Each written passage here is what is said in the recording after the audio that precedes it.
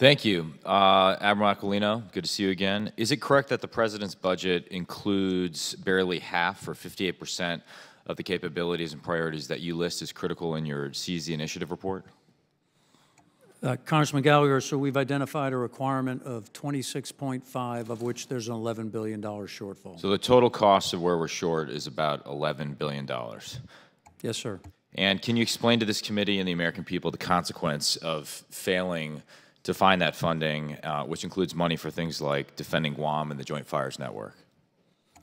Yeah, I think I would define it in the form of time, Congressman. So this intent for urgency and to move faster, any delays in those fundings or reduced fundings push everything out, and then those capabilities we've asked for deliver not in a relevant time or in a time where they don't deliver the deterrent effect soon enough. So the $11 billion is important to find. Do you know how much expired funding was canceled from the Defense Department last year and returned to the Treasury, where it sits in abeyance for 5 years and then evaporates? Do you know how much? I don't have that number, sir. The answer is $11 billion, which is the amount of money you need for your critical priorities list.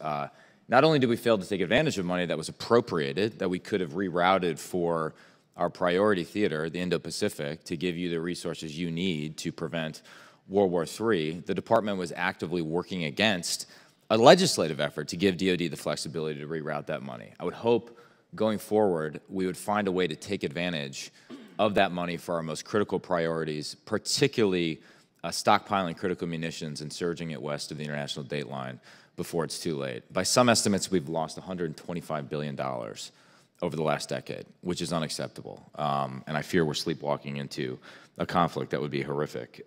Dr. Ratner, you know, in recent years, we've seen increasing attempts by the CCP to expand their political and economic relationships in the region. I think the Solomon Islands security deal caught a lot of people by surprise.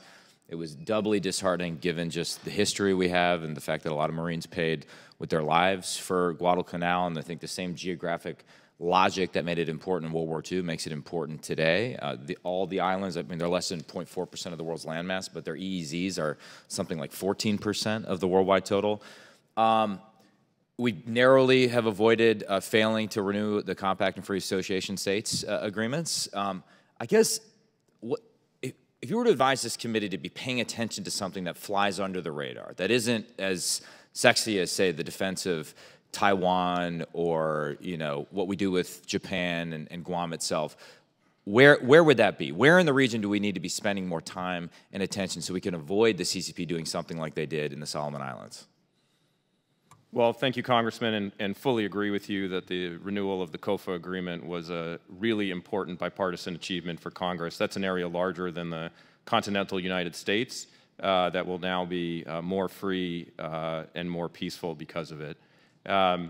Look, I think we have a clear understanding of the PRC's strategy in the Indo-Pacific and globally. We've articulated that in the China Military Power Report. They are looking to gain influence and power, and they are looking to divide U.S. allies and partners. There are the areas that are fundamentally important and of the focus of this committee, and there are areas where they're pursuing new initiatives, including overseas basing initiatives, which might be one of those areas. Just to answer your question very specifically, the Military Power Report has articulated places where we believe the PLA is pursuing basing opportunities in South Asia, in Africa, potentially in the Western Hemisphere. That may be an area of additional committee attention.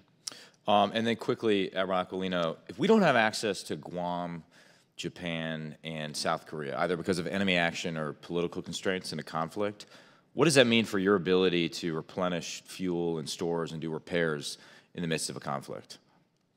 Yeah, Congressman, again, our strategy has been to diversify, and again, if you look at the posture asks that we've had, they certainly are broad and expansive across the theater. That's designed to ensure that if there's any places that we are unable to use, that we do have alternative places to use. Some of those are land-based, some of those might be sea-based.